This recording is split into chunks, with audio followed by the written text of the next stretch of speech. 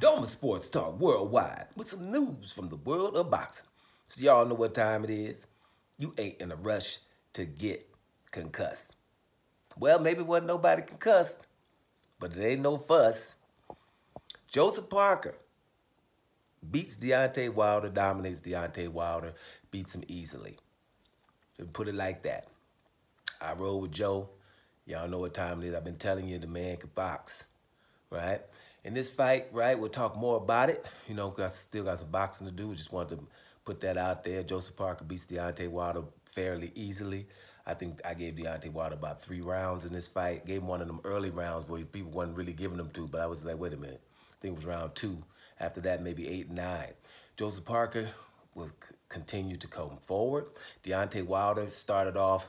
I'm looking at, okay, those are the things he's working at with his boy Malik Scott, staying on the outside a little bit, getting some patience, finding your rhythm into the fight, not trying to come out there and land the right hand just all the time. Now, when I'm seeing him doing that, me watching Deontay Wilder a lot, I'm thinking, okay, well then push that jab a whole lot then, as much as possible, like you were doing when your hand was broke and your bicep was torn against Chris Arreola. Then push that jab out there.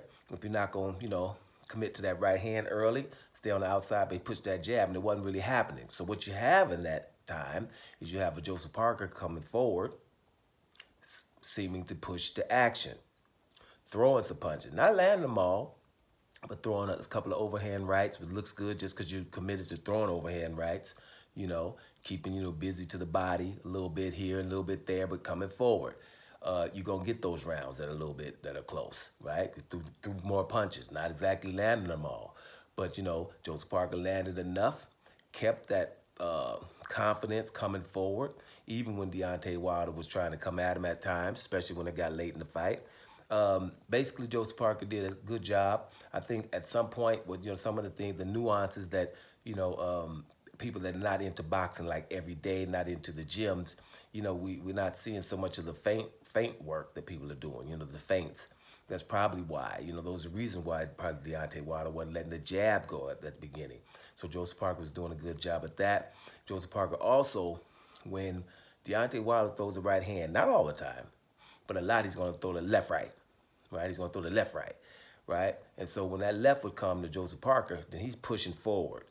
That's what he'd do, or pushing forward or going down immediately, right? Knowing that the right is coming behind that. Now, I saw it too many times for it to be a coincidence. That's something he was working on. So, you got to do things to get away from that right hand.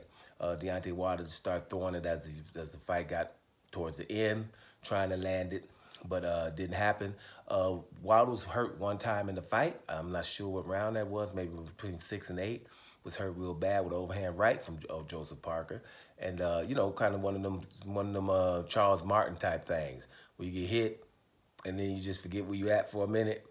It was like, it was one of those. It was short, but one of those. Now, this is a significant fight for Joseph Parker. For him, it's like, yeah, so people can really know where he belongs. That's why I always be talking about Joseph Parker. I'm like, the man can fight. There's a couple of things that happened with Anthony Joshua and Dillian White that wasn't fair, but, this dude can fight, right? That's why I roll with Joe.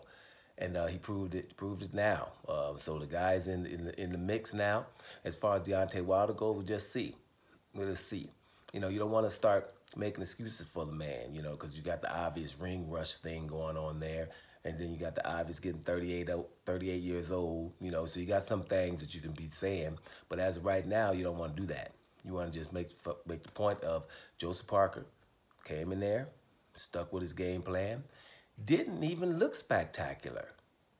Didn't look spectacular. It was about the same type of performance, probably a little bit better than what he did against Anthony Joshua, right? A little bit better because he was coming forward and pushing the action. I think he's learned from those fights like Anthony Joshua and Dillian White to be like, wait a minute, then I'm not going to leave it to chance. I'm coming here to make sure I'm coming forward. And because of that, a lot of those rounds where he wasn't really landing much, still he got them, right? So that's also important, the posture. So, I mean, congratulations to Joseph Parker. I'm going to talk about it going forward because, I can do that because I roll with Joe all the time.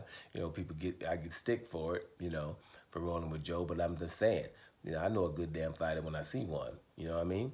And Deontay Wilder's one too. I don't know what's wrong with him this fight. This is one of the, one of the, not I gonna say one of the very worst performances of Deontay Wilder, but it wasn't really a good performance from Deontay Wilder from top to bottom. Wasn't letting his hands go like normal. Was a little bit over reluctant, probably because you're learning things towards the sport. You know, with Malik Scott is kind of profound kind of thinker, right?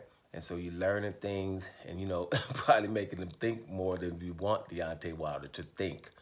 But that's something we might get into in the future too. You're probably taking them instincts out and just things that normally happen, but now you're trying to put them some structure in there.